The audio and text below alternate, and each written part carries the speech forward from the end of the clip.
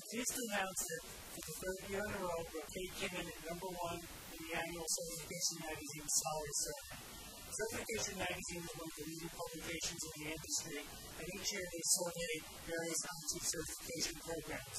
This year's survey encompassed 40,000 people and over 167 countries. Our Brocade Certified Network Engineer was the #1 certification this year with an average salary of over $147,000. The last 2 years we had different certifications in the #1 spot. Brocade Certified Fabric Designer and Brocade Certified SAN Manager. So for the first time, one of our IP certifications made it in the top 5.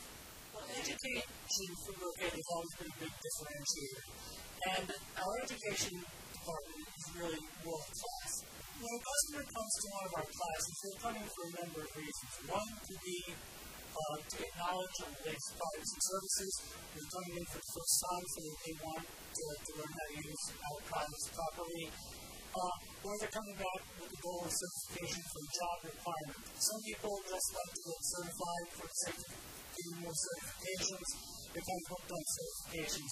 But in either case, when a customer comes to class, and I can speak having been a former instructor, they're there to get information. They love to ask a lot of questions. We love to answer them for them. We try to make the experience for them well-rounded by giving them a lot of information, a lot of chance to practice with hands-on, and then follow up and supplemental materials to go along with it. Some classes offer supplemental web-based training modules. Others will have demos or simulations, and the customer gets a total experience.